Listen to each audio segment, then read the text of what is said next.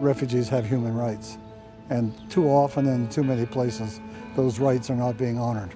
Perhaps most important of all, we have to begin to change the dialogue, the narrative in the political world, so that we're not kind of creating refugees as somehow as criminals crossing our borders, but in fact are people who are honestly looking for a new place to lay their head.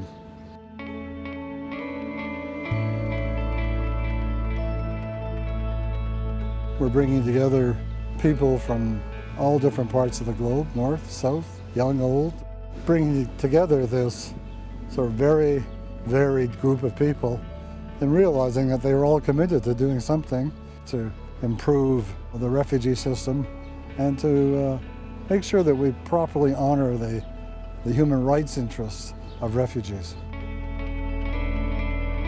I think that we used these last couple of days to begin detailing what were the priorities.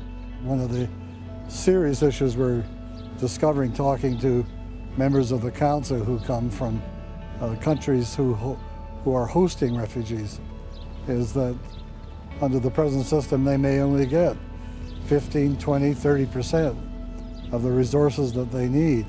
And here's the contradiction. It's global in its impact, but the management continues to shrink behind borders. We'll be working very much to ensure that it all hangs together, but the key will be, it will be independent.